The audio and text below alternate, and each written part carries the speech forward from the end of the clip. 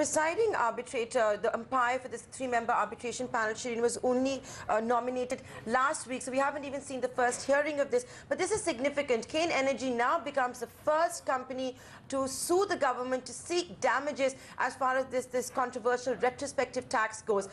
It was in March 2015 that Cairn Energy actually received a draft assessment notice from the Income Tax Department for $1.6 billion plus penalty plus interest. So that is why it is seeking this $1 billion, saying that its 9.8% shareholding was locked into Cairn India. It was barred from selling that, and since it wasn't allowed to exit Cairn India, it has lost its value. It has had to sell other assets around the world. It's had to delay other exploration programs as well.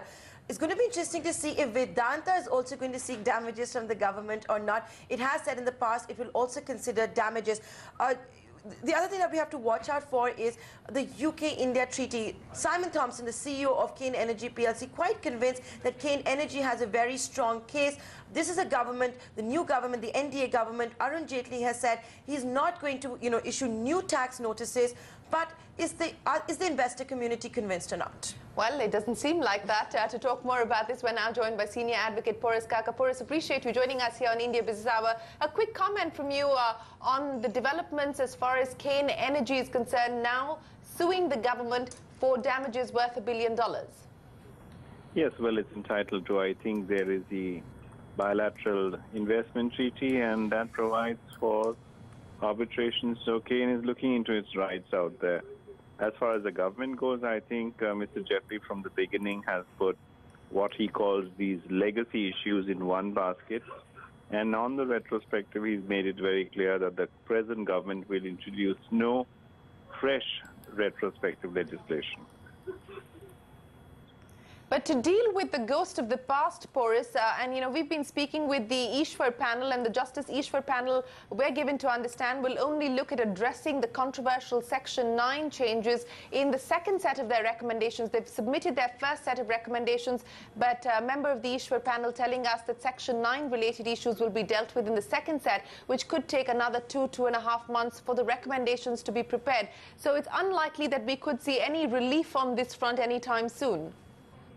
That's absolutely correct, Shireen, and that's really the correct way to go about it. And I don't even know whether retrospective issues are within the remit, but anyway, if they look at it, nothing like it. But Section 9 has already been dealt with. I mean, we have a unique situation where going forward, the legislation has been cleaned up in the last budget. But all those caught between 2012 to 2015 have not only the retrospective amendment, but a very poorly drafted law. So I think at some stage we will have to look at that basket. But currently, I think the government has said we've either appointed a panel or we're going to leave it as a separate legacy issue to be dealt with the courts.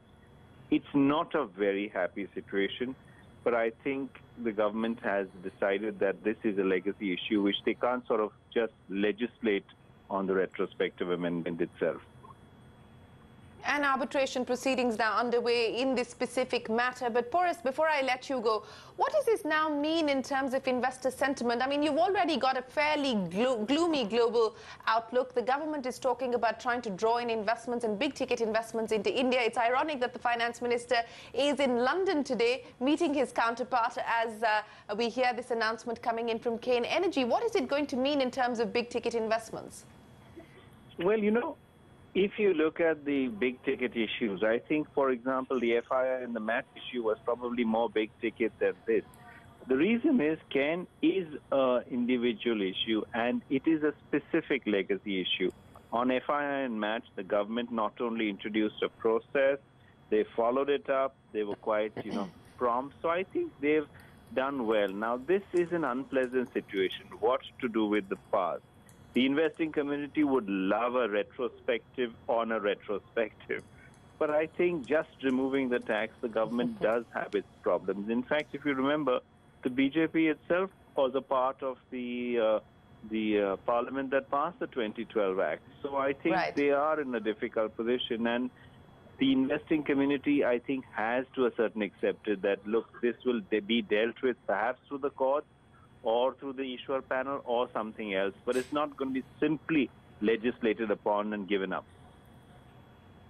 All right, Boris Kaka, as always, appreciate you joining us here on CNBC TV 18 to give us your comments on the developments of the day. That's Cairn Energy seeking $1 billion in damages from the government. From Cairn Energy to Cairn India, the Delhi High Court has set a 2-week deadline for the government to firm up its views on allowing Cairn India to export crude from its Rajasthan block. Now, the court has gone on to observe that forcing Cairn India to sell crude in the domestic market at a lower price is actually hurting the government's own profit share, which exploration major Cairn India argues could go up by as much as 1,400 crore rupees if it was allowed to export the crude. Ashmit, who was in court, joins us now with the details. Ashmit, we're talking big numbers here.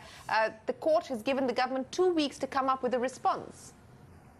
Indeed, that's the time, and this has been termed as the last and the final opportunity for the government to come out with its final position as far as exports is concerned. Now, as you of course pointed out, Cairn led with that argument, questioning whether is the government losing out foregoing royalties worth 1,400 crore rupees by disallowing Cairn from exporting crude from its Rajasthan fields. That's the sum and substance of their arguments. What they're essentially arguing before the High Court is that the production sharing contract provides for a certain portion of the oil recovered to be sold to government and to PSUs. What their argument essentially is that the government has not been picking up its share and that balance component is being forced. Cairn is being forced to sell that balance component to local refiners. And this sale is being done to local refiners, to domestic refiners, at a significant discount to international prices. And that's their contention here, that even if the sale is being made to domestic refiners, why not at international prices? Towards that end, they also argued that they've written to the DGFT. They've also written to various government agencies to ensure that this export process is fastened, is hastened. But as of now, no, they have been met with dead silence. That's Cairn's contention here. Now, in response to this, the Delhi High Court questioned the government. The government, as of now, has clarified that they have been seeking the opinion of the Law Ministry, and they're waiting clarity on that. But meanwhile, the prima facie view that the government has taken is that there is no room for export of crudes as per the production sharing contract. That's the government position as of now. Now, this was met with a lot of criticism. It was reprimanded by the Delhi High Court. The High Court held that prima facie it appears that the loss is causing that this sale to domestic refiners is causing a loss to the government. The High Court also reasoned that if the sale is being made to domestic refiners, why provide that arbitrage of acquiring crude at lower than international prices and then being allowed to export the refined oil at international prices? So clearly tough questions being raised here. As of now, the Delhi High Court, as we had said initially, has given a last and final opportunity to the government. In 2 weeks' time, they will have to come out and clarify their position. So February 4th will be the big day. That's when the onus will be on the government to clarify and crystallize its position on export of crude. Back to you. So the next hearing, we'll know what the Petroleum Ministry has to say. We did have Cairn India management on the channel saying it's unfair the company has to sell its crude at a 25% discount to Brent. Thanks, Ashmit, for joining us with that.